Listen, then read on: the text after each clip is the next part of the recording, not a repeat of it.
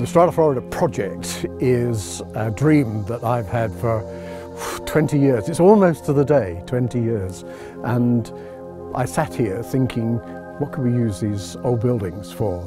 The Strata Florida Trust actually asked us for some help a couple of years ago, and we did a feasibility study telling them what we thought the options were for the reuse of this farm. At the time, they didn't own the property, and we'd said to them, look, before we do anything, before anybody can do anything here, you're going to have to buy the farm. They bought the farm and they came back and said, right, we've done what you said, what's next?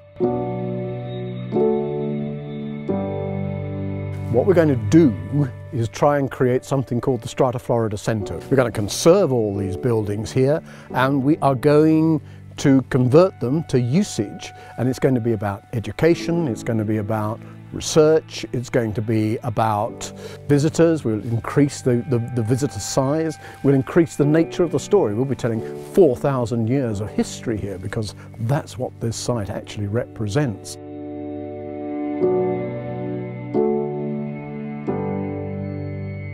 Strata Florida was founded under the patronage of the Lord Rhys of Deheubarth.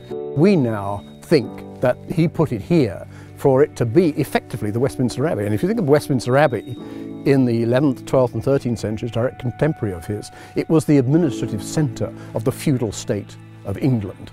So really, we're putting it up in that category.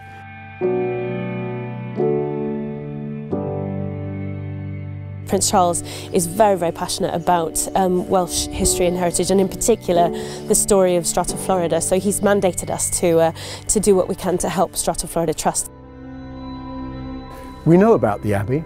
We know how important it was in Welsh culture and Welsh history during the Middle Ages, but we never knew how big it was. At 126 acres, it is the largest Cistercian abbey in the United Kingdom by area, which is sensational.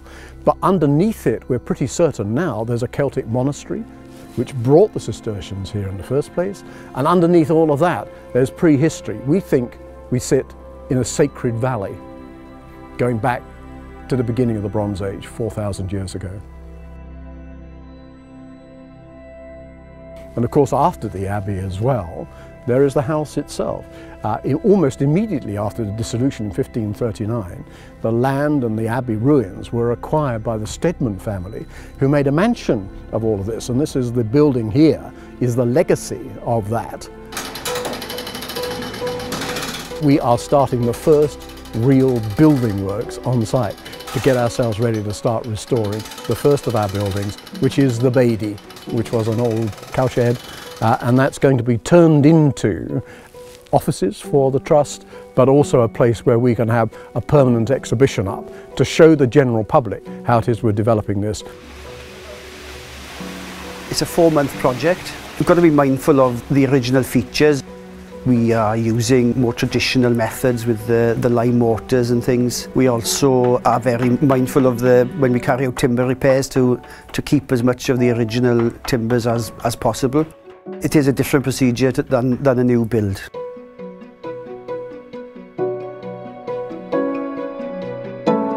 When the Abbey was taken down in sort of the 1600s, when the Reformation went on, and the Abbey was flattened, then up sprung the house and the threshing barn and the stables and later on the Baidie. So to have buildings which are lined with this stone which is from the Abbey is quite nice, because it adds architectural interest to the buildings then, because at the end of the day they're only stables and barns, and there's quite a few of them laced around Wales, but perhaps not made from abbeys. Started preparation to carry out the timber repairs, and then we will sort the slates out and reuse as many as we can. Once we've got the timbers repaired, we'll refelt and batten and reslate the roof. Tŷ Mawr is one of the biggest lime mix suppliers in the whole of Wales, definitely in the whole of the UK even.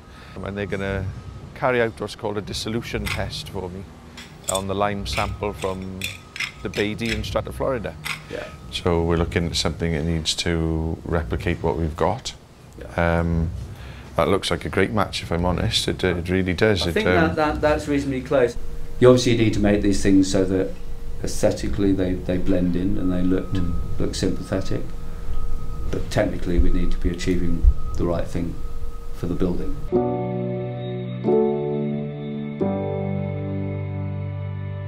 The interesting thing about the Beatty is, a few weeks ago we excavated a hole in the middle of the yard and we found the main water supply for the Abbey, and that's in a stone-lined channel, and it would have carried water across a range of buildings, and that's actually running underneath the Beatty. It runs underneath the cowshed.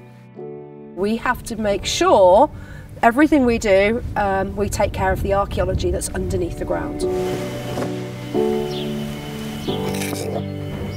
The progress on site, which is mostly what's happening behind me here, is really quite extraordinary. The whole business of us revitalising and re-energising this in terms of the Cistercians is fantastic. It's a great building. You know, these Beatties that still exist all around the place, they have great history to them, they have a warmth, and because they're generally quite small, low roofs, nice and tight, and they have the wonderful light, because all these wonderful doorways bring in the light, so they're great for adaptation.